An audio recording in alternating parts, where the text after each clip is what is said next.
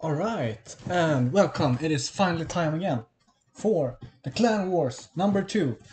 And I am super hyped for this. I didn't even finish setting up my webcam. There we go. Okay. So, as I said, we have Clan War. And I'm super hyped for this. This was such a great time last year. And we're back again. And the tournament has started. Let's have a quick look at the stats while we wait, and for the decks. We have to look at the decks as well. So first up, let's look at the teams we have. This year we have, let's see, 6 teams, yeah. 27 longships, led by Rob. Aaron knows the way, led by Jente. No, Aaron knows the way is... I don't remember. Is it Eric? No? Jente. Oh, it is Jente. Who is in the Jade Warriors then? Jade Warriors are... Eric's in the team, yeah, okay, yeah. Good to have some people that actually... Jinsiro, yeah, that's right. Loyalist Mushrooms is LGB. Tomato Dog is Arash, and also the best team. Mad Dogs Reloaded is led by Zelo. This time, we have Mad Dogs Reloaded versus the Arrow Knows the Way. Arrow's up one game, can they take another one to further their lead? Today, we have a game between Shalassa of the Dragon Clan versus Tulsa Doom of the Scorpion. So, a bit of trivia about these players. Shalassa, a well-known dragon and unicorn player who has been playing for a long while, very active on the Discord. I think she's a mod, if I'm not right, or she was a mod, can't remember. Don't sleep on this player. She did a very, very great run last year. Lost to some bad luck, sorry about that. I give my thanks to her brother. But she is definitely not a player to sleep on. And on the other side we have Tulsa Doom, a bit of a newer player, but very, very active on the Discord. Has been seen him a lot around. So it's gonna be interesting to see what he brings to the table. So again, 1-0 to the Arrow before this game against Mad Dogs Reloaded. We can have a quick look at the other brackets. We have 27 longships having one lead against Tomato Dog. We figured we might give them a bit of a head start. They might need that, you know, old Rob, he needs some time to get going, he needs that head start. But yeah, let's have a quick look at the decks while we wait. Can you tell that I'm hyped? I'm super hyped for this. It's gonna be so much fun. And there are a lot of games this weekend, so it's gonna be a super fun weekend for me at least, and for everyone watching, because you're gonna watch these games. They are great. There are some real bangers in there. But here we go. Tulsa Doom, Angry Scorps Mad Dogs Edition. So, Secret of Air, Kyuden Bayushi. Keep in mind, this is Jade Edict, so if there are some weird stuff you're looking at, it's because it's Jade. So it's Crab Splash with Secret Cache, Fertile Fields, Appalling Authority, Nitrate, and Toshirambo. Nitrate and Toshirambo, that's interesting. Okay. I assume Nitrate on Stronghold. Very interesting pick there. For the Dynasty, we see a very consistent Dynasty, Alba Artist, Bayushi Liar, strong 1-drops, they just keep coming. Curse Catcher, really nice choice for Seeker Scorpion. Well, Challenger, Midnight Prowler, okay. Shadow Stalker, Takao, Underhand Samurai, that's the 2-1 with covert. Viper and Shizuru Miyako. Some very interesting choices here. Gonna be cool to see how he manages to utilize Midnight Prowler and Miyako. Miyako with only 4 conflict characters. That is interesting. Gonna be interesting to see that. We also see 2 Season of War, Geisha House, and Storehouse. And keep in mind, rally cards are disabled. Let's just see that they haven't started yet. Yeah. Rally cards are errata'd. The rally is not functional in Jade, but the cards are still very good. On the conflict side, Katana, Infiltrator's Tool, so some Shinobi shenanigans here.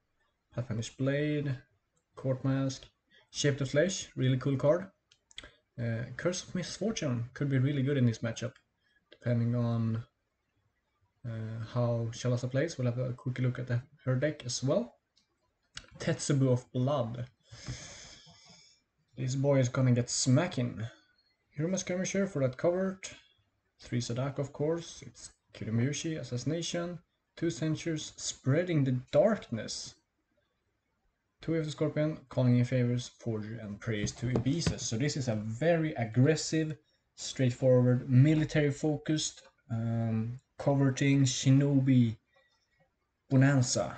It's gonna be very interesting to see. I think this deck can be really fast, really aggressive. Donald takes every other card. Yeah, there are some really interesting picks here. Midnight Prowler, more usually seen in some rogue mill decks, but sure, information is something, and it is a Shinobi, so it can hold that Infiltrator's tools. So yeah, that is Tulsa Doom's Scorpion Shinobi aggro list. And let's have a quick look at the opposition as well. Shalassa's Kill, Fight, Die. Iron Mountain Castle, Keeper of Water, Crab Splash, Dragon, Cycle of Vengeance, Polling Authority, Resto, Weight of Duty by Unotango's Light. Let's make a quick guess here. She has Mirumoto Raitsugu in the list. Let's scroll down and see. Yep, there he is. Okay. So, very standard here as well. Bushi, Dragon. Gunshigenya, Swordsmith, Taiko, interesting. Interesting. Taiko, King Warrior. Oh yeah, that's this inserted guy. Need an Adept, really nice. I love this guy. So much fun. Stoic Rival, also really nice. This looks like my deck. Did you copy my deck? Castaway, also really strong with these, all these good action abilities. Need an Adept, Stoic Rival. Yuikimi, also good. Very good to semi-tower up. Only 2 of her, of course, right? Sugu, the killer from Core. Nice combo with Unotango's Light, probably on a stronghold. Also nice combo with Kasue. Also see Yukuni, Cycle of Rebirth, Season of War, and the Favorable Ground Storehouse. So very classic, stable dragon deck. Really like this. For the conflict side, we have a lot of restricted attachments. Katanas, Onit Fans, and Diamond's Gunbai, the dual attachment. We see 2 Tessens. We see 2 Hawk Tattoos. Neaten, I really love this. Oh, Neaten is so cool. I think the idea here is to play Neaten and swap it out for Way of the Dragon. Usually you do it to swap out for more expensive attachments. Could also be used to cycle activated abilities and attachments. Somehow, I don't remember. Way of the Dragons, of course. Reprieve is the restricted card. We see Tattooed Wanderers to counter covert. We also see Perfect Cut to honor. There are not many ways for the dragon to honor, and Perfect Cut is a perfect choice to do that. We see Banzais. We see 2 court games, more honor. Defend your honor, of course. This is a Bushi dual deck. More Bushi than dual, but still. Let Go, of course, might be important in this matchup. Lots of attachments in this Scorpion list. Actually, more attachments in the Scorpion than in the Dragon. Clan War, what is this? We see some really cool decks here. Ceaseless Duty, and Fight On, and Indomitable Will. So, let's see if the players are ready. They are not ready. Shalassa is online, but haven't opened the game yet. Alright, so some predictions. Some predictions. Both decks are capable of going really aggressive. Of course, Dragon can play 1 or 2 costers early and dump a bunch of attachments on them, find Katanas, Onit Fans, and just go to town. But again, the Scorpion deck can do the same. Play 1 or 2 costers and just covert Pathfinder's Blade through everything. There's also the assassination in this deck that is going to be super important because there are no protection except reprieve and defend your honor. And ceaseless duty, okay, so there is some kill protection, but it's all in the splash. No finger jades, no. Yeah, that player on assassination is going to be really interesting to see. And also, again, super funny that the Scorpion has more attachments than the Dragon. What is that? Super crazy. So I think it's going to be a very quick start, very aggressive start. Both players smacking each other. Or maybe we can see Tulsa being a bit conservative, trying to poke around these really dangerous promises. Restoration, balance, of course, you don't want to hit first turn. Pulling Authority is not great as well. And Cycle of Vengeance has been a really cool card, a really stable air choice for a lot of aggressive decks. Keeping characters in play for longer and keeping their honor total up. Really cool to see. Weight of Duty is going to be really powerful here, I think. Of course, that Dishonor is mitigated by Kyuden Bayushi, so it helps to maybe ready the characters, but still gonna be a strong province. And of course, by Unotango's Light is gonna trip up some crazy combos.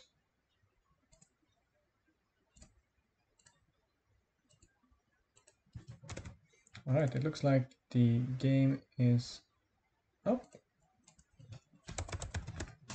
And we're getting ready for... Did I type it wrong?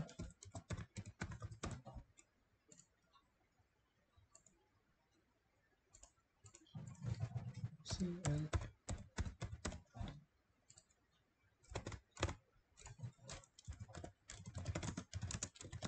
Password doesn't work. It was the wrong password, I think. This looks like a dragon deck you would run. Yeah, definitely this is a dragon deck for you. My shit together. It's them that are using the password or setting the password. Yeah, I also like this this type of dragon deck. It's kind of mid-rangey, but on the aggressive side, and it feels very fundamental when you play. Like you're playing core L5R, not L5R in core, but you know, the core gameplay. Let's see, Clan War. There we go. I'm ready to go when you are.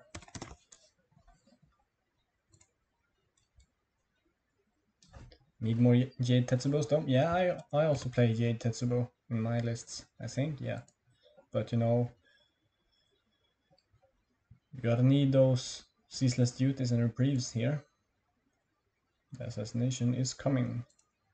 Alright, we are ready to go, so let's zoom in and get ready for not the first game of Clan War, but my first cast of Clan War, and this is gonna be great. We see Tulsa on the bottom, going as first player.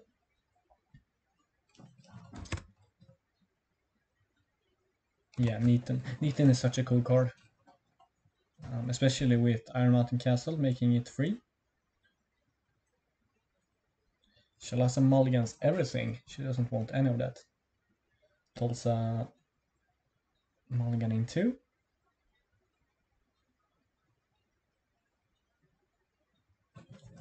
Who's spectating? Who's not watching the stream? Probably the team players. You shouldn't be watching the stream. You should be supporting your player in chat. But for the rest of you, you will enjoy the stream. Yeah, the final chapter was really nice, very cathartic. I really enjoyed it. It was there was a lot of stuff happening, but I really enjoyed it. It felt like a good end. It must be really tough to write these so fast, but let's get into the game. And we see for Tulsa, Vice Proprietor, Shadow Stalker, Curse Catcher, and the Storehouse, and for Shalassa, Stoic Rivals, Doom Shigenya, and Lagasha Taiko. So I think we're gonna see Tulsa, yeah, bind Curse Catcher with 3. Sure, no assassinations, go ahead.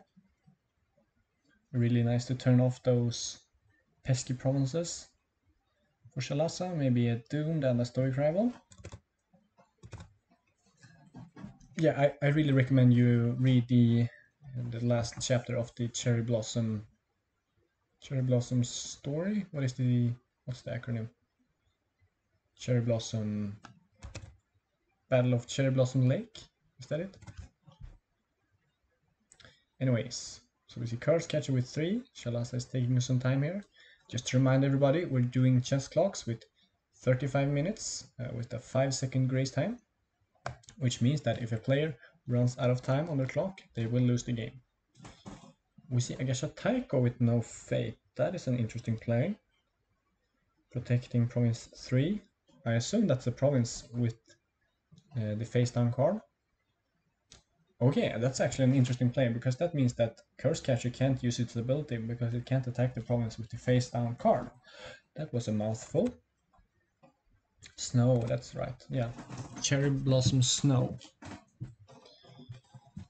We also have SP in the chat. Shout out to an old Mad Dogs player. So yeah, the Taiko play is quite aggressive, but I also really like it. Protect the provinces. She really wants those provinces to break and use their effects, I think. Forcing the Curse Catcher into something worse. And Shalassa is taking a lot of time here to decide on the second buy. I think a second buy could be good here. Yeah, the Dunchigenya. Sounds good. And the lists are open, so they can check each other's list while they play, which is a really good strategy. My Alt-Tab macro is usually really strong in Clan War, or in online in general. See, Tulsa using the storehouse, 5 to 5, nothing special.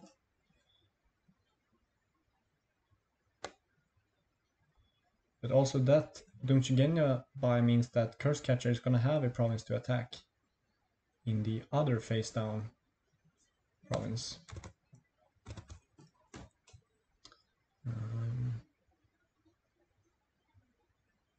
Yeah, as I said, very aggressive start from at least Shalassa, buying 2 fateless characters, and Tulsa going for a big 3 fated Curse Catcher with no assassinations, just making that statement, ha, you can't kill me. Hero Skirmisher, ooh, I think we're gonna see a... Hero Skirmisher is an interesting pick here. Maybe just a poke? Go over to Dunchigenya, but Tulsa is still not winning that conflict. Interesting choice.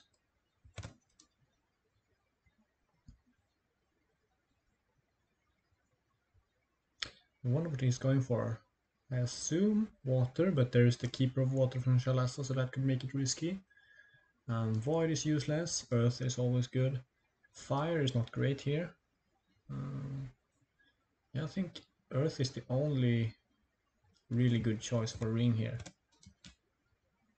Or water, if Thulsa thinks he can win this. Which is going to be interesting to see. This is going to be a very important conflict right off the bat.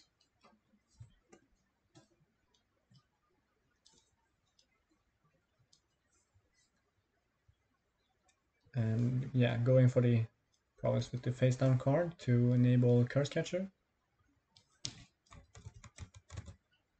And going with both, okay. He was running Tessence, right? Yeah.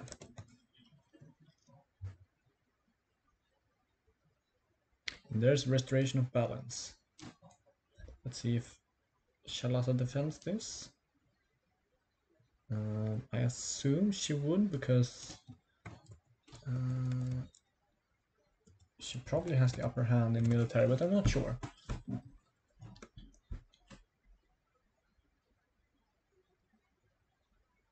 Yeah, this defense depends a lot on what Shalassa has in hand here. Looks like she's up for the task.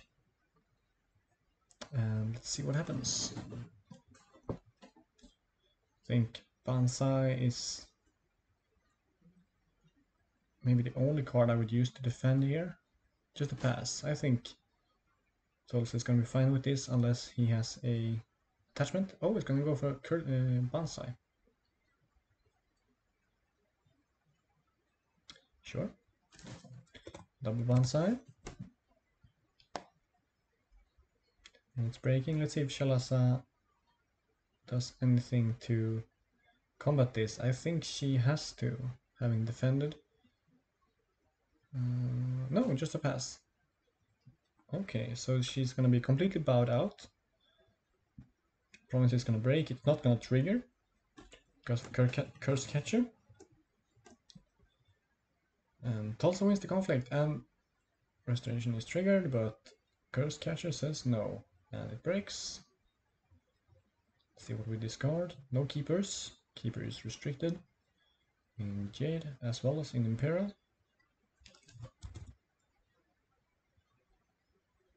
Yeah, dropping attachments on Zero Fate dudes is indeed sad. See, discard a restoration of a favorable ground, even. And bowing Doomsh again. And do we see a Tessin here? Or is Shalassa just going to accept the first round as it is? Tulsa passes. Shalassa passes! Okay, she can always wait for the last conflict to have a great chance at an opening.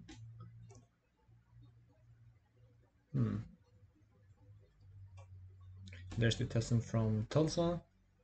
Reading Curse Catcher, ready to go in at another province. This time at the province that cannot be cancelled. Because the effect has been used and it's gonna be on a province with a face-up card. Because of Tycho. There's the return Tessin. So Shalassa going defensive here. Aggressive defense, one could say. Going Fateless. She has been playing too much Unicorn maybe. The Unicorn strategies are hard to get over. It's fun buying a lot of dudes, then watching them disappear, just scooping them up and throwing them in the trash pile, and then just get 4 new ones and start all over again. The way of the Unicorn.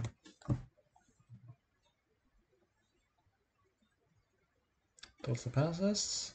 And we see a pass, and here comes the attack. I think, yeah, Earth. It's gonna be good. Can't attack the face down province. Gonna have to go for one of the stoic rivals. I think Tulsa is really happy to find Weight of Duty here. But I'm not sure Shalassa can afford to let Upholding break here. We see Cycle of Vengeance, which I think is the best choice. I mean, the best province for Shalassa for sure. It means that if Tulsa has to break this, he has to spend 1 card. And it also means that the Agasha Taiko, most likely, will survive with 1 fate. So this is the worst find for Tulsa for sure. It's a bit of a reprieve for Shalassa. We're gonna hear a lot of puns on this stream. Get used to it. It's gonna be good. Shalassa just passes, yeah. I mean, Tulsa could have a Pathfinder's Blade. But then Shalassa could have Let Goes, because dragons have Let Go. So let's see what his interaction means.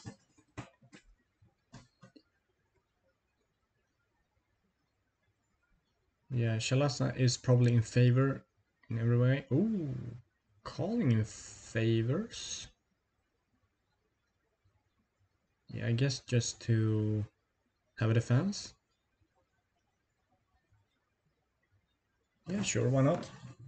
There are a lot of very much stronger attachments to steal than a used Elegant Tessin. But I think this is a Pretty good choice. What is Shalassa doing now? Playing a Tattooed Wanderer on this. Interesting. So I assume there's a either reprieve or the ceaseless duty to go with this. This is a very aggressive start here from Shalassa. And there's the court mask. Okay, so Tulsa is going for the break here. Shalassa passes.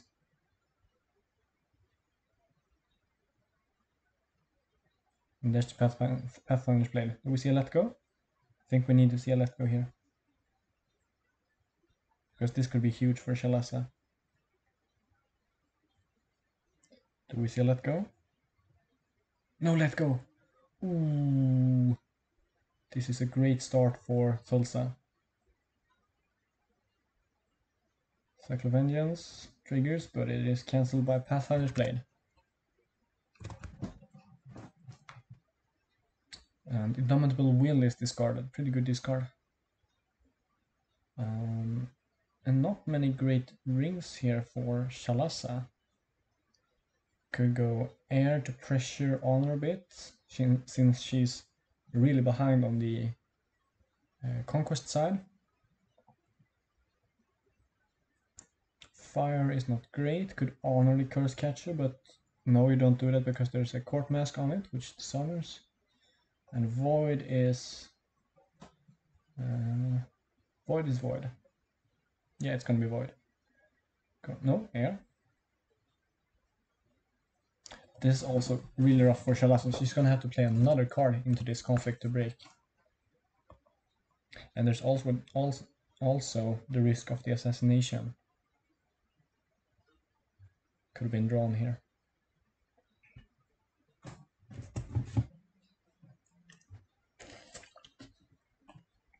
No defense pass.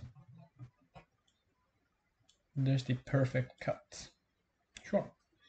That breaks. And oh, she went with air. Anyways, okay. So I think Shalassa is gonna go for the bit of an honor pressure here.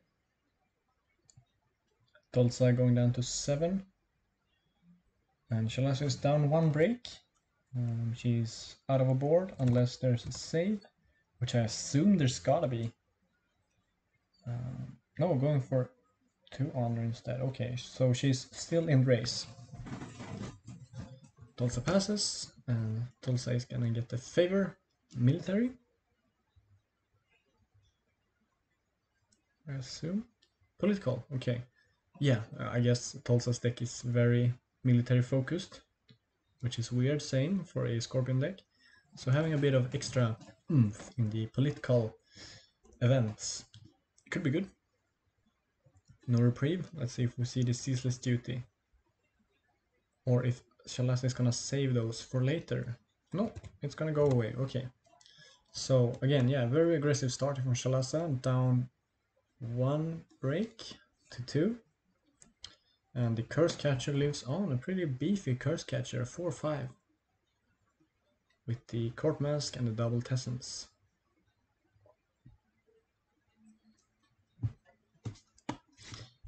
Discarding the Shadowstalker, keeping the Vice Proprietor. Sounds like a good idea. Gonna be very few characters on Shalassa's board, so bowing them is gonna be really strong here. So for Shalassa we see Retsugu, Storehouse, Swordsmith. Favorite Ground is gonna be really good here if there's some covert. Looking at that underhanded Samurai. We see Liar, the Samurai, we see Loyal Challenger, and the Vice Proprietor. Vice is gonna be really nice here. Tulsa is a lover of Shinobi. Yeah, I can see that. It's very much a Shinobi deck, which is cool.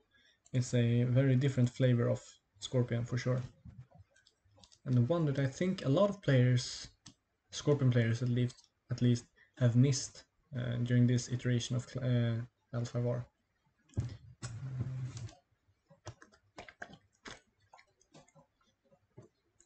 We see Bayushi Liar being played with 0. It's just a Fire and Forget character, you play it, it has 3 political, and it draws you a card. I hear that's pretty strong. Retsugu with 3 Fate, going really heavy on that Fate now, interesting. And Swordsmith with 1. So Shalassa is ready to slow it down a lot here with that 3 Fate. Oh yeah, Solitary Hero. That actually has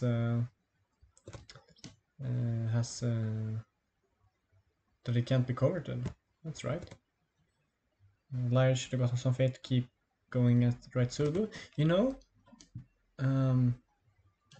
Dash is a pretty good stat. I think Raitsugu is gonna have trouble fighting someone that doesn't really want to fight. He's more of a talking person, this Liar.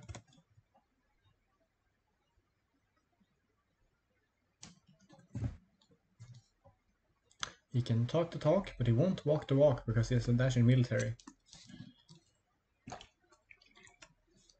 And we see, yeah, Tulsa a bit scared of the dishonor, going with a 3 bid. And Shalassa, sensing that she's a bit behind, has to go for 5. Storehouse and finds a katana from the swordsmith.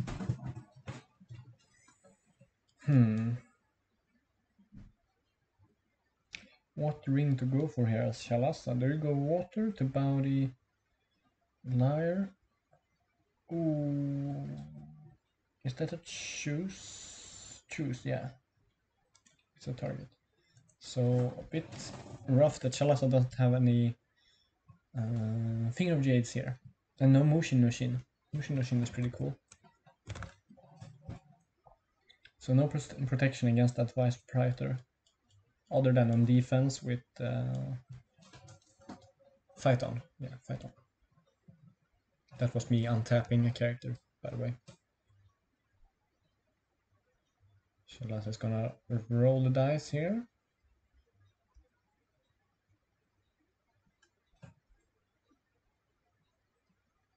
And she finds...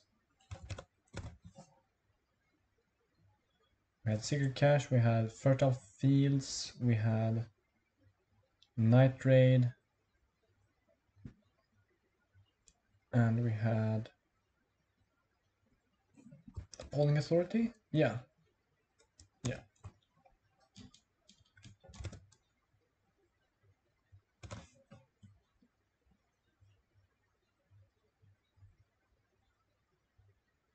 Yeah, the people who roll dice, they are a special breed. I know a couple of players who do it. Christian, of course, is very notable for always rolling. I think Frotap does it as well. Anil, and Shalassa. Okay, so we see a find of Fertile Fields. The air promises are really nice here for Scorpion, both giving Tulsa a fate and drawing a card, or in Secret Cache's case, searching the top 5.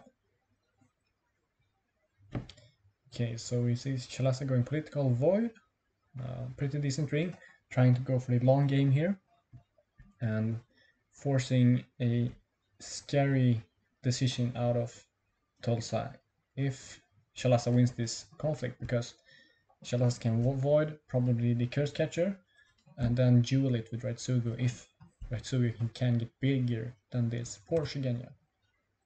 Shen rolls as well. A lot of players like to roll. I personally like to go for either the gut feeling or target the character in the province, depending on if it's a bait or not. Hornet Fan and a way of the Scorpion to return the favor. So that Imperial Favor actually helps Tulsa here, really nice. Without it, this would be a 1 conflict for Shalassa, and she passes. Yeah, that favor really worked out nicely here for Tulsa. The game of the small incremental advantages. That's really cool. Classic L5R, where the small things make the difference. That one skill, that one 1 Imperial Favor. Oh, this game is great. It really is a good game. For the most part. Okay, let's see what we see for the return. Just a pass, no cover this time. No sense in using it with a favorable ground on the field. Yeah, for the most part I said, yeah. It's gonna be fire. Fire could be good, honoring the Vice Proprietor or dishonoring Raitsugu. Not sure what I would go for here. I think honoring the Vice would be nice. Because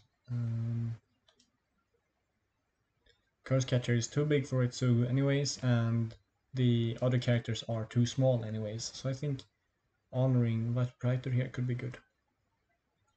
Because I don't think Shalassa can defend this at all, basically. The political power of the Scorpion here is too strong. And Raitsugu is still gonna be up for the challenge.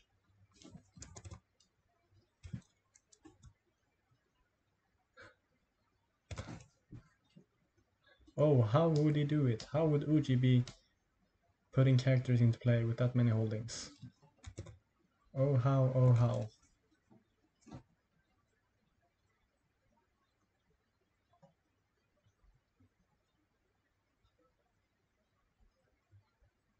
Yeah, Shalassa has a really difficult choice here. She has to have a really strong hand to defend against this.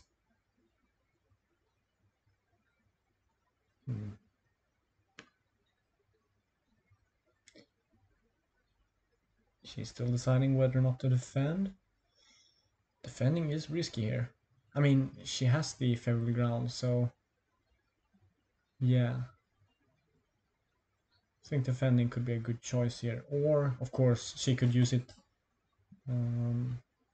later to move in. If the promise breaks, she can move in on Otango's Light and just try to get a huge kill on either the Curse Catcher or the Vice.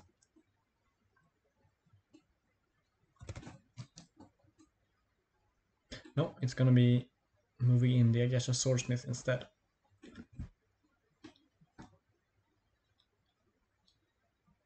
Yeah, that's right. I need to make it a habit to hover over the cards so that people who don't know all of the cards can have a quick read on them. I need to make that a habit. So yeah, we see the Swordsmith, of course, a core card. A lot of people know it. But I'm still gonna try to do it as much as possible. I think my webcam is a bit in the way, but it should be fine. Should be able to read most of the card. And yeah, it breaks with little to no resistance, and we do see the firing on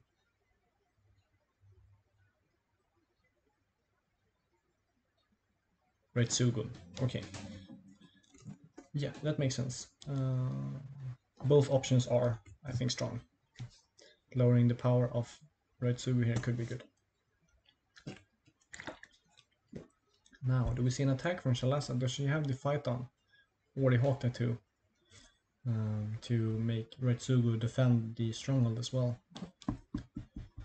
Or does she have to pass?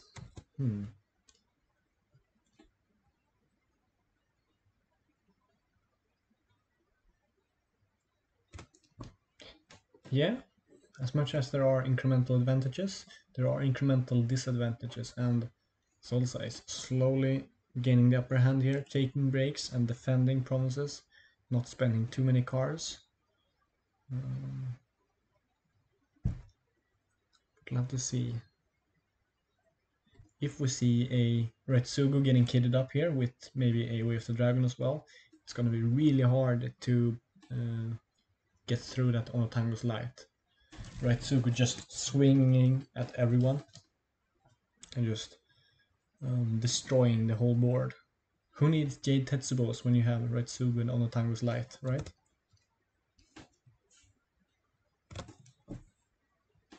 Yeah, and it's also a static ability. Is that the right wording? So it can't be cancelled by stuff like Curse Catcher or Pathfinder's Blade. You need stuff like Return from Shadows or the new Scout from Lion, which is called Meticulous Scout. To the Mayushi, and the Curse Catcher. I think we did see Censures, yeah. Censures and Forgery in the Tulsa list, so attacking here and relying on a Phyton is going to be really risky.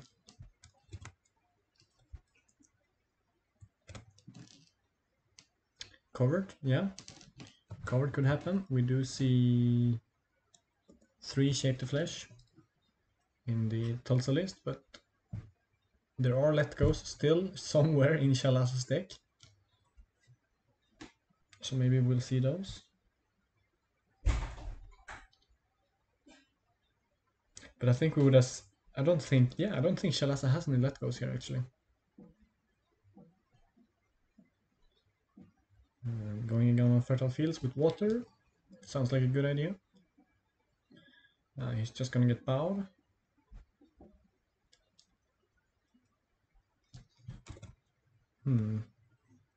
Oh yeah, the tools as well. The Shinobi's tool, Infiltrator's tools. So yeah, it gets bowed. With Sugu. She also passes. Yeah, she's gonna rely on Hawk Tattoo and Phyton to get through this.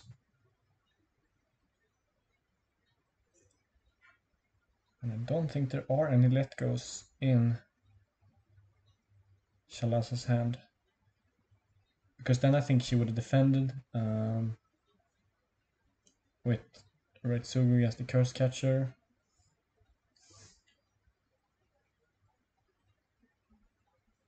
Or, yeah.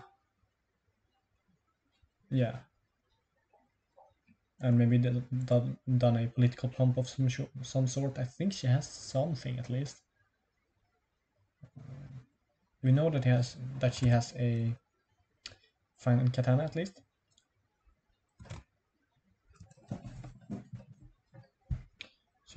Yeah, she's really trying to go for that now kind of classic play for Dragon to defend their stronghold.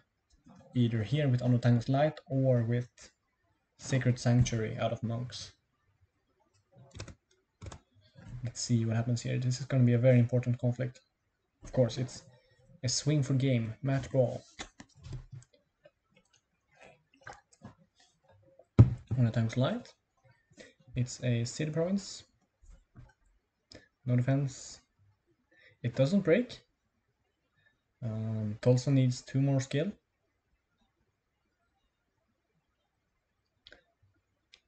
And she does have a Let Go. Okay.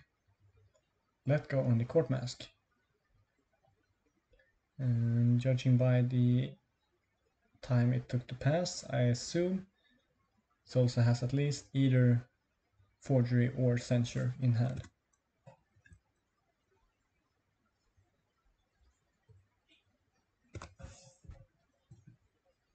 And there's the Bonsai.